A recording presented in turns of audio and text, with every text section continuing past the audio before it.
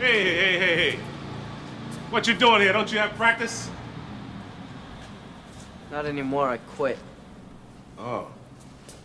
Well, since when are you the quitting kind? I don't know, I just don't see the point anymore. So you didn't make the dress list. There are greater tragedies in the world. I wanted to run out of that tunnel for my dad. To prove to everyone that I worked... what? That I was somebody. Oh, you are so full of crap. You're 5 feet nothing. 100 and nothing. And you got hardly a speck of athletic ability. And you hung in with the best college football team in the land for 2 years. And you're also going to walk out of here with a degree from the University of Notre Dame. In this lifetime, you don't have to prove nothing to nobody except yourself. And after what you've gone through, if you haven't done that by now, it ain't gonna never happen. Now go on back. Sorry I never got you to see your first game in here. I've seen too many games in this stadium. I thought you said you never saw a game. I've never seen a game from the stands. You were a player? I rode the bench for 2 years. Thought I wasn't being played because of my color. I got filled up with a lot of attitude. So I quit. Still not a week goes by, I don't regret it. And I guarantee a week won't go by in your life you won't regret walking out, letting them get the best of you. You hear me clear enough? Making decisions to go forward in life. Big decisions like maybe it's college, maybe it's marriage, kids, having a family, maybe it's a job. All of these decisions take us somewhere new. And we have to leave the old things behind. And this isn't easy. We know it requires a lot of courage sometimes, or maybe a lot of nerve. Most of the time we just prefer that things would remain the same, or possibly even go back to how they used to be. We seek what is familiar instead of what is so uncertain. I heard this recently in a message that I was listening to that said, God is a direction, and the only successful direction ever has been going forward. Now, you have to pardon the football references this morning a little, but I love football, and football season's upon us. It's a new season, still a little fresh. The Lions have only tied once, so that's good news for all of us that are Lions fans. They are still undefeated, right? We'll take it, right, Derek? There's no doubt. But one other thing that I'm reminded of when we think of this direction of going forward is the forward pass in football. If you are a football person, you would know that the forward pass was not always part of the game. It was actually developed later on. And a big piece of why the forward pass took a long time to catch on is because it's a bit risky if you think about what's actually happening. A quarterback takes the ball from the center, whether he's in shotgun, which means he's a little distance behind, or under center right there to get the exchange, drops back to pass, and he's looking for a receiver. A tight end or a wide receiver, could be a running back. And he's going to throw the ball actually downfield. And while he does that, everything hangs in the balance. The fans in the stadium are watching, taking it all in. It hangs in the balance. The fans on TV, it's much more stressful on TV because you don't see the receiver yet. It's really bad. The coach is on the sideline. It hangs in the balance. There's a defense that's trying to interfere with this whole thing. There's a defensive back who's legally trying to interfere with the pass completion happening. And sometimes they illegally interfere with that and they get a flag, but that's a different story. I'm reminded that God is the direction.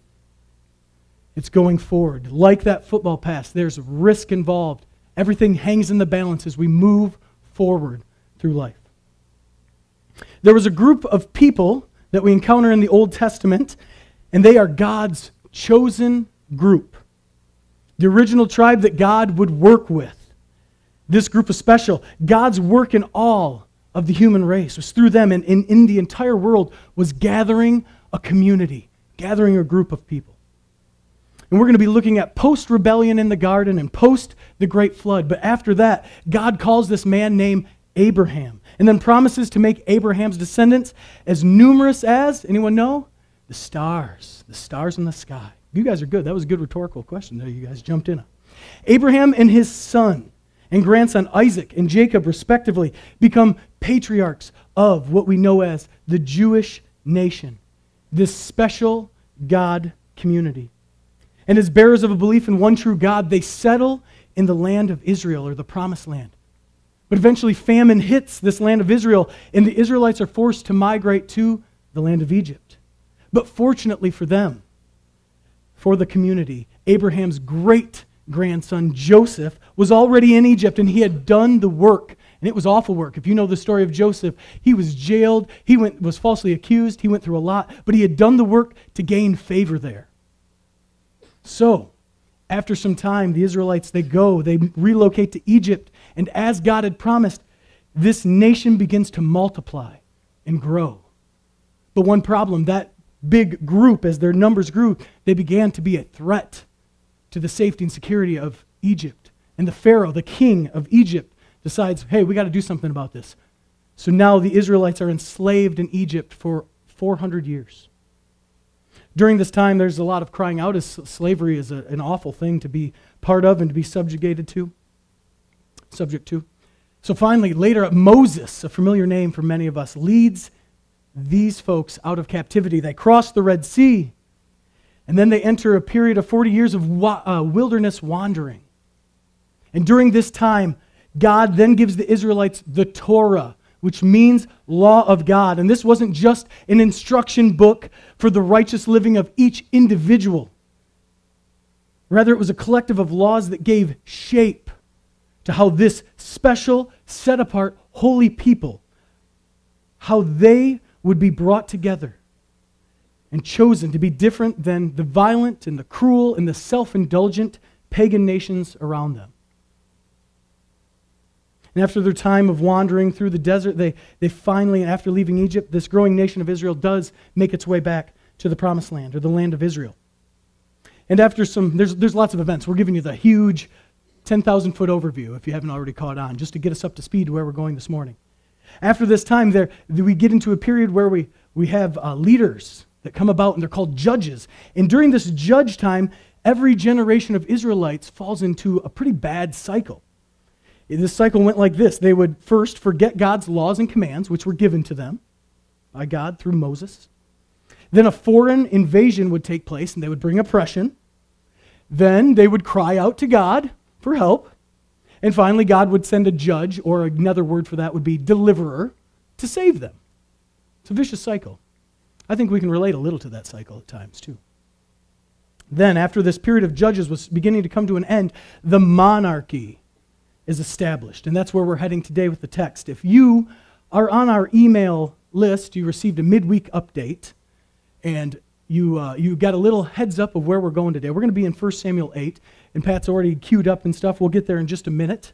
But as this judge period began to come to a close, there was one last judge, and his name was Samuel.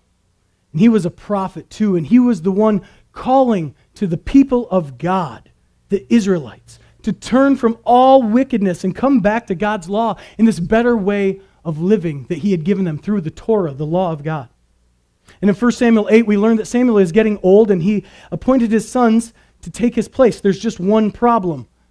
The sons of his were not like their dad, Samuel. They were greedy. They had a distorted view of justice, and they took bribes.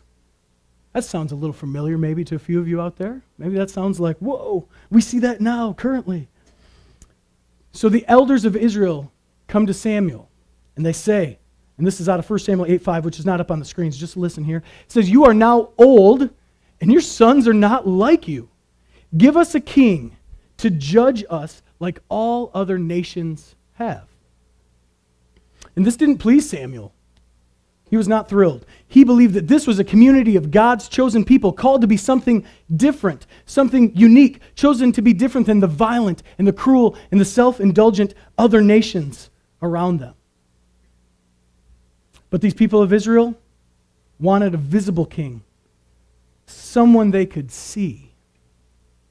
So Samuel takes this to God, and God tells Samuel to give them a king, stating that they have continued to abandon me, God's talking about himself, and follow other gods ever since I brought them out of Egypt. And now they are giving you the same treatment. We're going to pick up the text here. This is in 1 Samuel 8, 9 through 22. And this is God speaking here at the start. And he says this, "Do as they ask," referring to the Israelites talking to Samuel. "Do as they ask, but solemnly warn them about the way a king will reign over them." So Samuel passed on the Lord's warning to the people who were asking him for a king. "This is how a king will reign over you," Samuel said. "The king will draft your sons and assign them to his chariots and his charioteers, making them run before his chariots. Some will be generals and captains in his army. Some will be forced to plow in his fields and harvest his crops. And some will make his weapons and chariot equipment. The king will take your daughters from you and force them to cook and bake and make perfumes for him. He will take away the best of your fields and vineyards and olive groves and give them to his own officials. He will take 1/10 of your grain and your grape harvest and distribute it among his officers and attendants. He will take your male and female slaves and demand the finest of your cattle and donkeys for his own use. He will demand 1/10 of your flock, and you will be his slaves. When that day comes, you will beg for relief from this king that you are demanding, but then the Lord will not help you." But the people, they refused to listen to Samuel's warning. "Even so, we still want a king," they said. "We want to be like the nations around us. Our king will judge us and lead us into battle." So Samuel repeated to the Lord what the people had said.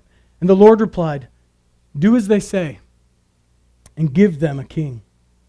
Then Samuel agreed and sent the people home. There's a really strong desire in all of us that considers all the challenge about being called for something different, being called to trust God, being called to go forward in possibly a new way, a new direction. And it causes us to look around and even look back and then answer, "No way. Not me. Not this time. Not today. Give us a king, then we can just be like everybody else. Give me the easy path so I can be like others that have the apparent easy path. They have comfort. I want that. Give me back my past so I can have those feelings like I used to." This morning we're going to discover together here in just the next few minutes how everyone can accept the cost of being called by shaking off some common setbacks. The first setback that we have to shake off is the setback that we want to avoid all risk. We have to shake off the setback that we desire to avoid all risk. With being called to trust God, there simply comes risk. And we are people that usually prefer security and protection. We want to be shielded from all possible harm. And taking on risk really brings about all of this possibility of hazards and threats and instability. It makes us vulnerable, exposed, or susceptible. The nation of Israel had a moment here in the text we read where they were afraid of the continued risk. They wanted to avoid the possible hazards, harm, or vulnerability. They looked around, ignoring the call of God to be a unique, special community that was opposed to cruel and self-indulgent ways. And as if God's protection and providence all the way from their ancestors, Abraham, through Moses, all the way to the judges and then to Samuel, as if that wasn't enough demonstration of God's care. They saw the risk of continued dependence upon God and his true kingdom ethics and said, "No, that's just too risky. It's too vulnerable. We're too exposed. Give us a king. Then we can be like everybody else." The Israelites wanted a plan B, that second option, a plan A that just wasn't working so well for them. And they wanted a different route. You see, the call to move past risk builds some really positive things like creativity, while avoiding risk only stokes a fear of failure. New problems and new experiences create a need for learning new skills. A new way to tackle the issues at hand, a new plan of attack towards the dilemmas of life. And if we never experience any failure, we never really get to have moments of true success. There's a famous designer, and bringing up a famous designer, Vera Wang. Raise your hand if you know who Vera Wang is, so at least I know a few of you are with me. Cool. And it's almost 100% ladies, which that's not shocking. And except Jamie, because Jamie's fashionable. He gets it, man. He's good. I know who Vera Wang is too, before even this. So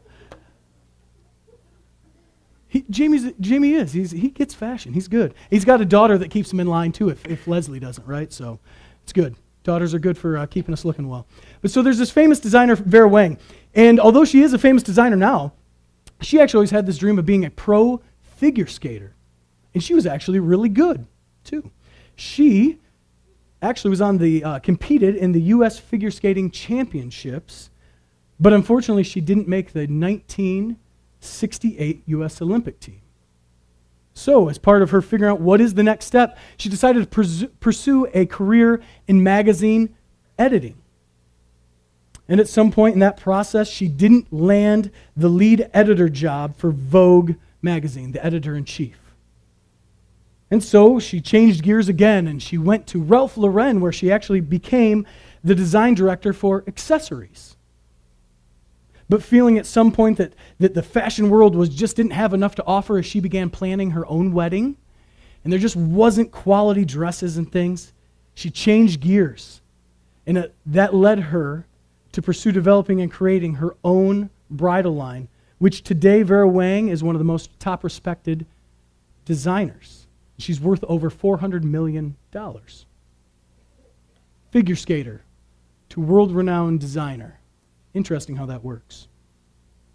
Not every risk will result in wild success like this, but if it does, I'm glad you're part of our community here, because $400 million is a lot of money.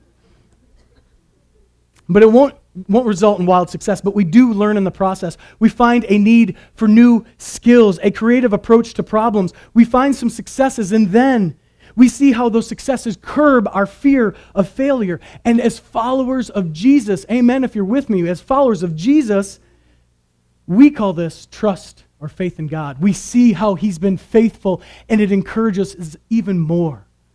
We don't become so fearful. Instead, we learn to trust more tightly to His promises and His goodness. Avoiding risk is a natural response, but by working to shake it off, we can experience how new trust in God, a new creative approach, and even learn some new skills that we maybe didn't know that we had. I see it as this way. We have two options right here. You can either risk the feelings of disappointment or failure, which could happen, or you have a choice to live disappointed. You can either risk the feeling of failure, of disappointment, or you can choose to live disappointed. The next step back to accepting the cost of being called is that we prioritize comfort. We must shake off the prioritizing of comfort in order to accept the cost of being called. About a year ago, I finally got to upgrade to a nice desk chair in my office. And before that, this was a year ago, so for about 8 years, I sat on one of these lovely seats that you guys are on. And you're probably feeling pretty comfy. These are nice. There's still some good padding in there. But now, I have lumbar support. Lumbar support. It's fancy. You guys, now you are aware of your lower back, and you're feeling like, hey, I could use... You've got to straighten up your posture a little bit. And I have this ability to lower my seat or raise it. It's amazing. The arms can go down or up. It's this fancy chair. It swivels. I can lock it in place so I can't rock, or I can unlock it and I can rock. You guys know what a desk chair is, right? But I'm selling this to you, right? I could sell you this desk chair. And up until I got one of these fine chairs, if something happened now, I wouldn't want to go back to this chair.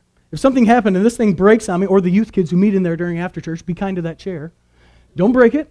But if something happens, I don't want to go back to one of these chairs. Because once you experience comfort, it is really hard to want anything else. Are you with me? Once you've felt a good chair, I don't want to go back to a not good chair. Oh.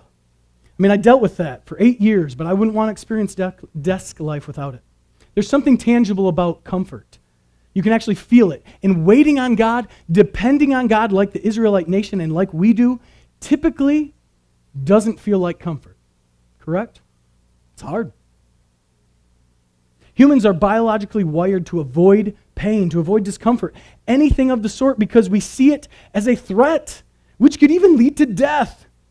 Now, a chair probably won't do that to you, but it could hurt you. I mean, think about it, whether it's awkward social encounters. Oh, goodness. Maybe it's really tough exercise. Maybe you've been hanging out. Is Kelly up here? There's Kelly in the back. Maybe you've been going to Zumba class and working hard with Kelly. That's really tough exercise. Okay? Or even sometimes waking up early. Been talking to the youth kids. We have some kids that their schedule has changed, and they're getting up at awful hours. And so are their parents. I know the Labazos are one of that group. I do know the Cones, Allie's getting used to a really early morning now too, and it's crazy. So we're even just averse to waking up early. But throughout the Psalms, King David reminds us to trust in God, to take heart, to be courageous, to remain calm too. Isaiah, the prophet, discusses how waiting on the Lord will renew your strength, and how God is in control and will bring it to come. The Apostle Paul urges all of us to not be anxious about anything. He also reminds us that we do not have a spirit of fear or apprehension, but we have a spirit of power and of love and of self-discipline. Even Jesus in the Gospel of Matthew, after having discussed with the crowd and the disciples the cost of following him, they're out on the storm, there's a storm at sea, and then he calms the storm and he asks his disciples, "Why are you afraid?" He says, "You have so little faith." The Israelites had experienced this uncomfortable part of life of dependence upon God. They lived that cycle. That cycle again was they would forget God's laws and commands. They'd get comfortable. Then a foreign invasion would come and take place and bring oppression. Then they would cry out to God. Then finally God would send a deliverer to save them. Israel has a problem. We're looking around and seeing the comfort of everyone around them. They all seem to have it really good. They have a king that keeps everything in line. A king that brings order. You know whether you're in good or bad standing. You know where the lines are clearly.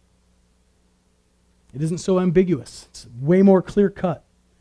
I know when the work is done, when I meet the quota and when I did my part, and then I get to check out.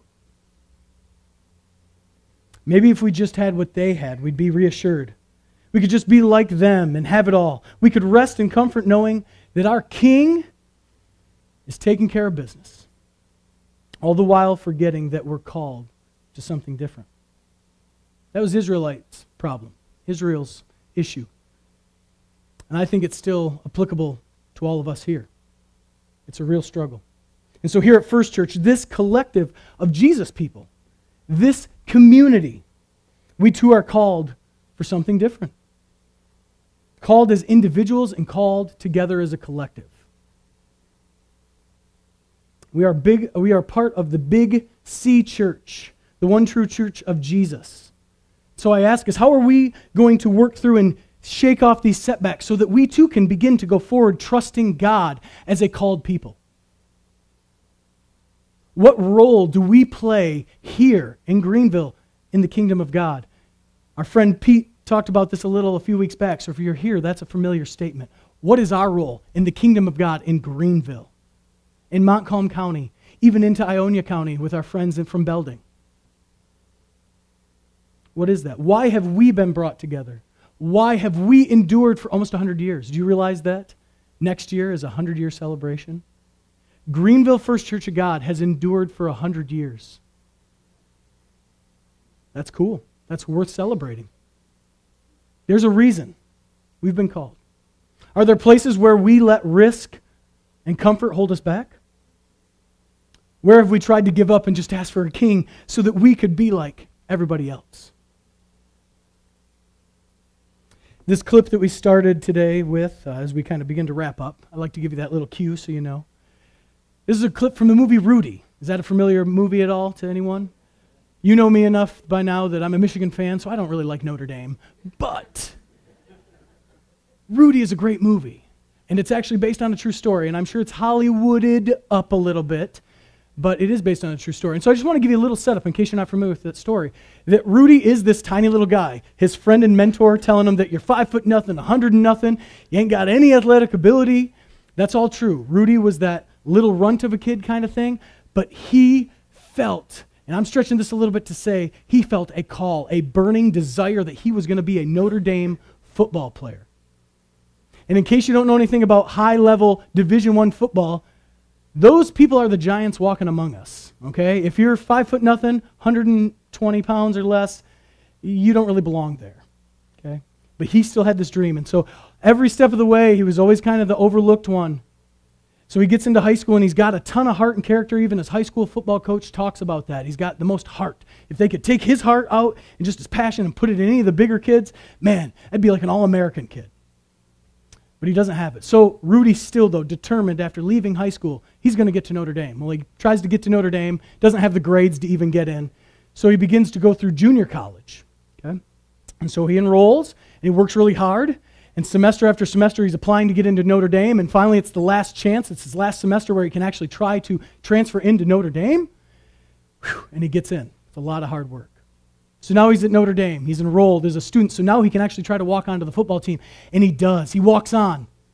Even though he is half the size in so many ways to all these other football players. Again, his heart and his passion allows him to find a spot as a walk-on. One problem. No one has ever believed in Rudy. So even though he tells his parents, I'm enrolled at Notre Dame, I'm on the team as a walk-on, they don't believe it because he hasn't dressed for a football game yet. See, as a walk-on, and the old rules, you can only dress so many players at home games, which they've changed now. You can dress everybody now in college football at home games. So Rudy was faced, as we saw in the scene, this is the last moment. This is going through the week, his final home game at Notre Dame, his last chance to be on the dress list, and he finds out he's not on the dress list. He's not going to get to run out of the tunnel. He'll be in the stands where his family's all thought he's just been a fan, never a player, never involved. And he's ready to quit. He's in that last week. He's done all this work. It's like the pinnacle moment in his life. He's moving through it. But in this last week, the risk, the comfort, all that he had, he says it's time to be done. And in his life, that mentor of his becomes such a key person, and maybe that's where you have that person to talk some sense into you because he's reminding him of all he's accomplished. He's going to walk away with a degree from Notre Dame University. He's done more than most of the people we could ever even imagine, and he's grueled through all these practices and being, frankly, a tackling dummy. That's why I showed you all those clips of hits. Physically getting beat up. And he reminds them, man, you've already been doing it. You're doing the work. Don't quit now. And so I want to show you here just this last clip to kind of wrap that up. The story of Rudy. Go ahead, Pat.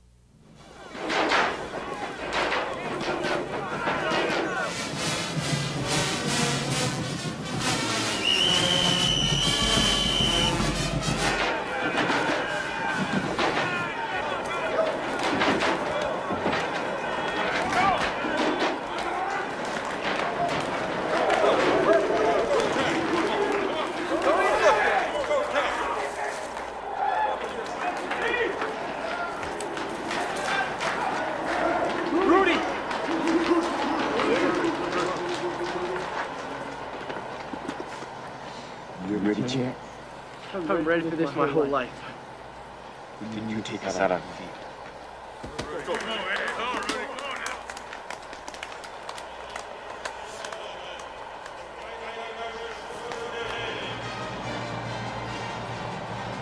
All right, let's go.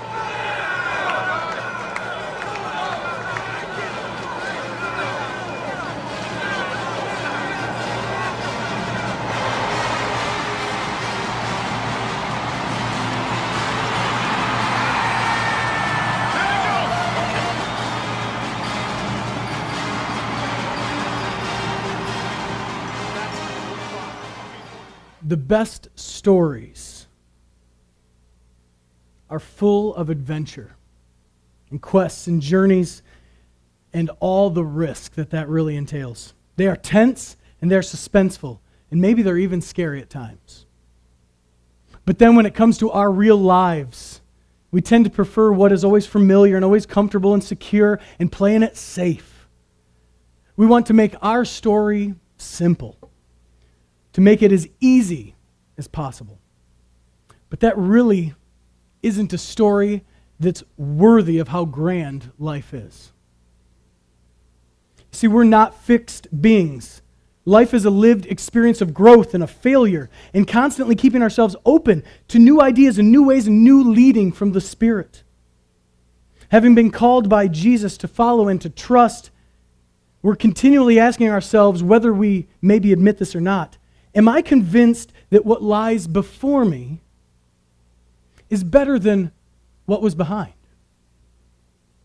Do I trust that journeying into the unknown with Jesus is better than what I've experienced and known? Will we accept the risk of being called to something better, something more? Will we agree to de-emphasize comfort, knowing that my growth, our growth, is more important? I always like to leave you with a couple actionable steps when appropriate, because we don't just want to be hearers, correct? We want to be hearers and doers. We don't just gather just to hear. We come here, we gather together, we want to hear, we want to do.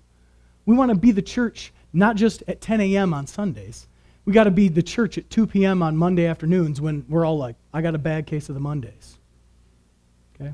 So a few actionable steps, things to think about here. Over the next week, I want you to look for opportunities to practice accepting a little risk and maybe working towards de-emphasizing your comfort. And a few ideas. Maybe that looks like a difficult conversation or maybe an awkward social conversation or interaction that you know that you have to have. I talk about this often. We get the weird feeling in our stomach because we think, oh, I probably should reach out to Betsy. And it makes us get the butterflies. That's usually telling us that is a conversation we should have. It just means it's uncomfortable. There's a little risk. There's a little lack of comfort there. It could be a new workout program or lifestyle change. Maybe you've been really saying, I got to do it. This is the week. Maybe I'll actually get up and I'll go for a walk a little bit. Maybe I'll actually throw a couple pieces of broccoli on my plate and I'll choke them down. I like broccoli though. So I like to, there's other vegetables I don't like that I would normally say, but I like broccoli, so I'll throw broccoli out there. But maybe it might look like just getting up an extra 20 minutes early so that you can spend a little more time with your spouse in the morning before the day takes off. Or with your family. Oh no, okay, or with your family. Oh no. Or maybe it's getting up extra 20 minutes early, which is not fun. I enjoy the call of bed to stay in there. But maybe it's 20 minutes so you can just sit in silence and pray and listen to God, to recalibrate your morning. Maybe that's something you can consider.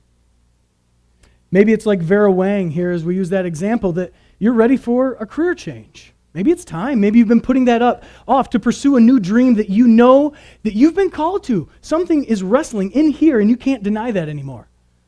No, please don't go to your boss tomorrow and just quit. Don't hear that. Because if you come back and you tell me, well, I did what you said was an actionable step. No, don't do that. But you know, and maybe it's you in this room right now, that you have been wrestling with that. Maybe you know that in order for something that you need to have happen in your family life, in your world, that it's time. Consider that. And maybe this is our last one, that maybe you're dealing with lots of anger in your life or hatred. Possibly you're wrestling with depression and anxiety type related stuff. Maybe you need to go and see a professional about that. We have good friends here. I'm always available too as what I would call low-level counseling, to hear your story, to listen. But sometimes we need a professional's help. And I don't know if that always gets shared from a pulpit enough. We have faith in Jesus, and that is a huge step in the right direction. But sometimes we need someone that can actually help us work through things. So maybe that's you. Maybe this is your process to get well. And it isn't comfortable at first. Maybe sometimes you feel like your reputation's on the line because, wow, I can't go to counseling or something like that. I would encourage you to take that step. Maybe that's the risk, the uncomfortable part that you need to go through. Let's pray. Heavenly Father, we're indeed grateful that we get to experience being called, that you love us so much, that Jesus came to earth, took on human flesh, dwelt among us.